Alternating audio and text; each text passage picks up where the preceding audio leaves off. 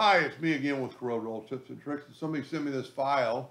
It was an SVG file, and they also sent this file. And they did it in Inkscape, and then they sent it in SVG. And if you look, you cannot see any nodes. You can't really break it apart. Even if we go to Object, Order, or Group and break it apart, there's still no nodes because it was created in another program. And then he wants to curve it. So to create this, the border is all connected. We're going to take the Smart Fill tool and fill that in. Now, if we move the Smart Fill out of the way and we left click, right click, now look at the nodes.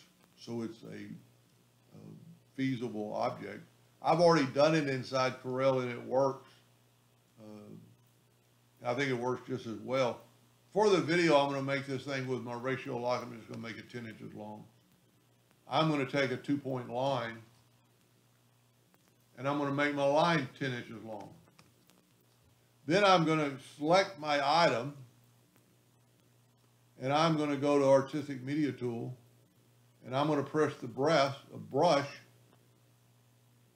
and then I'm going to go to the save it, and I'm just calling it, let's just call it ABC. Then you've got the brush, you've got a pencil mark here. Just mark your item, it lights up the two nodes, but you need to go up or down. And we need to make it a little bit thicker. I'm thinking 0.75. Now, what is good about this, one, let's back up here.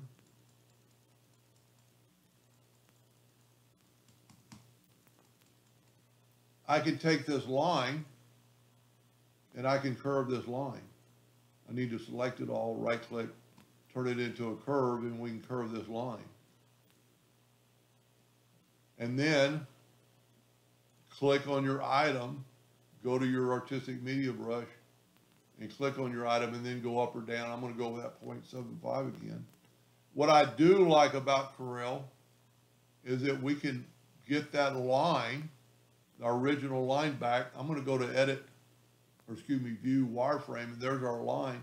We can grab our Shape tool now, and we can change this curve on a fly and kind of see what it's going to look like.